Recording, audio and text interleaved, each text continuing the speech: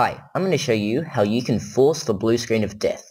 This is great for school students who haven't done their homework or just simply don't want to do classwork. Before we begin, I highly recommend you save any open work.